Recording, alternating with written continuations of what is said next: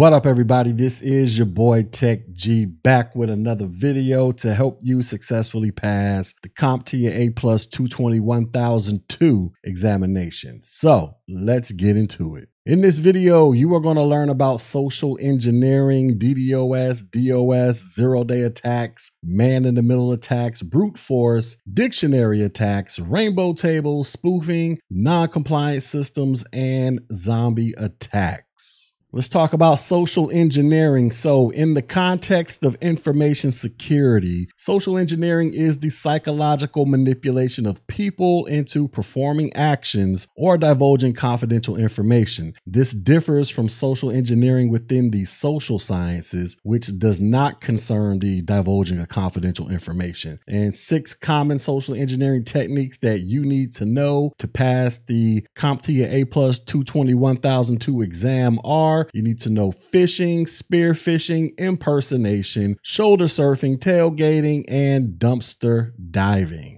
Let's talk about phishing. So phishing is the fraudulent attempt to obtain sensitive information or data such as usernames, passwords, and credit card details or other sensitive details by impersonating oneself as a trustworthy entity in a digital communication. Phishing often directs users to enter personal information at a fake website which matches the look and feel of a legitimate website. And next we have spear phishing. So phishing attempts directed at specific individuals or companies are known as spear phishing. In contrast to bulk phishing, spear phishing attackers often gather and use personal information about their target to increase their probability of success of the attack. Next, we have impersonation. So a form of fraud in which attackers pose as a known or trusted person to dupe an employee into transferring money to a fraudulent account, or the sharing of sensitive information such as intellectual property, financial data, or payroll information, or revealing login credentials that attackers can use to hack into a company's computer network. That is impersonation. Impersonation can happen on the phone, through email, or in person. And common sense and strict policies on how to communicate sensitive information can help prevent impersonation attacks. Next, we have shoulder surfing. So this is a type of social engineering technique used to obtain information such as personal identification numbers, passwords, and other confidential data by looking over the victim's shoulder, either from the keystrokes on a device or from sensitive information being spoken and heard. And that is also known as eavesdropping.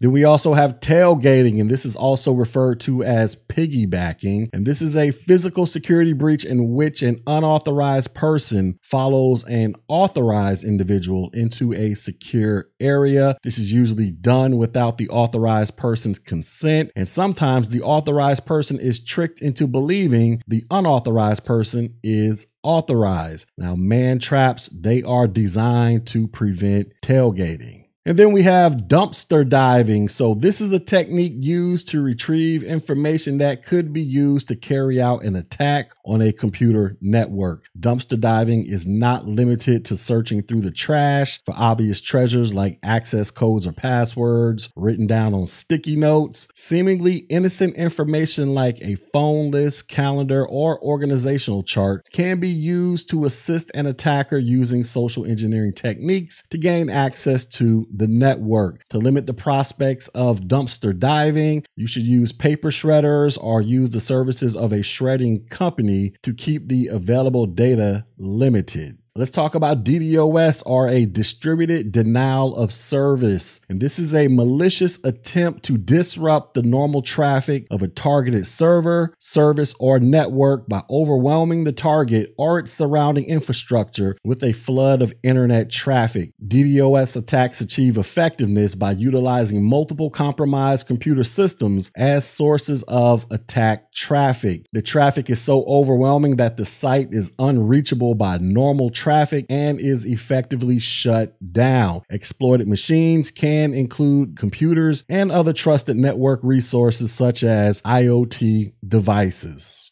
Let's talk about a DOS, or a denial of service. And this is a cyber attack which a malicious actor aims to render a computer or other device unavailable to its intended users by interrupting the device's normal functioning. DOS attacks typically function by overwhelming or flooding a targeted machine with requests until normal traffic is unable to be processed, resulting in a denial of service to additional users. A DOS attack is characterized by using a single computer to launch the attack. Next, we have a zero-day attack. So a zero-day vulnerability is a computer software vulnerability that is unknown to those who should be interested in mitigating the vulnerability, including the vendor of the target software. Until the vulnerability is mitigated, hackers can exploit it to adversely affect computer programs, data, additional computers, or a network. Next, we have a man-in-the-middle attack. So in cryptography and computer security, a man-in-the-middle attack is a cyber attack where the attacker secretly relays and possibly alters captured communications between two parties who believe that they are directly communicating with each other. We got brute force. So in cryptography, a brute force attack consists of an attacker submitting many passwords or passphrases with the hope of eventually guessing a combination correctly. The attacker systematically checks all possible passwords and passphrases until the correct one is found. System and network administrators setting up password rules that require a system to lock after a specified number of incorrect passwords or input is one way to prevent a brute force attack, and longer passwords can aid in the fight against brute force attacks as well. Next, we have a dictionary attack. So in computer security, a dictionary attack is a form of a brute force attack technique for defeating a cipher or authentication mechanism by trying to determine its decryption key or passphrase by trying thousands or millions of likely possibilities, such as words in a dictionary or previously used passwords, often from lists obtained from past security breaches. Dictionary attacks can be prevented by locking systems after a specified number of incorrect passwords are offered and by requiring sophisticated passwords that do not include identifiable information such as birthdays, family names, etc. Next, we have a rainbow table. So a rainbow table is a hash function used in cryptography for storing important data, such as passwords in a database. A rainbow table attack, which is similar to a brute force attack, except it is more mathematically sophisticated and it takes less time. This is a type of hacking wherein the perpetrator tries to use a rainbow hash table to crack the password stored in the database.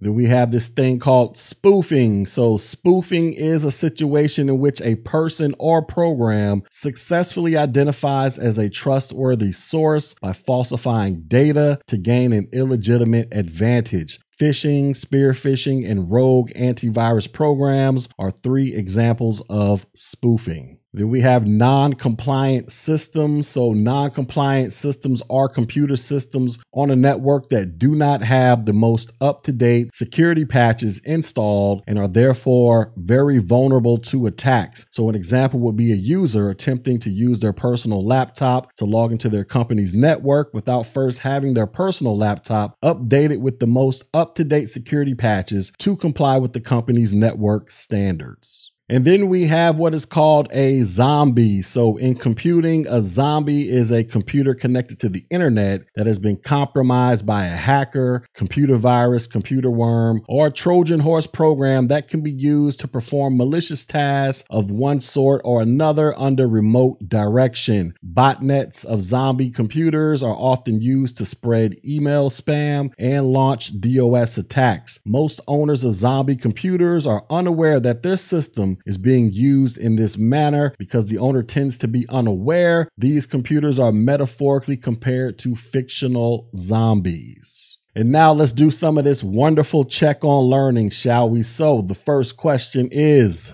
an unauthorized practice of obtaining confidential information by manipulating people into disclosing sensitive data is referred to as what? Is it shoulder surfing? Is it privilege escalation, social engineering, or penetration testing. So unauthorized actions to obtain confidential info is known as what? This is called social engineering. Next question. A social engineering technique whereby attackers, under disguise of a legitimate request, attempt to gain access to confidential information they shouldn't have access to is commonly referred to as what? Is it? Is it phishing? Is it privilege escalation? Is it backdoor access? Or is it shoulder surfing? So a social engineering technique whereby attackers, under disguise of a legit request, attempt to gain access to confidential info they shouldn't have. This is called phishing. And the final question is, which social engineering attack relies on identity theft? Is it tailgating, dumpster diving,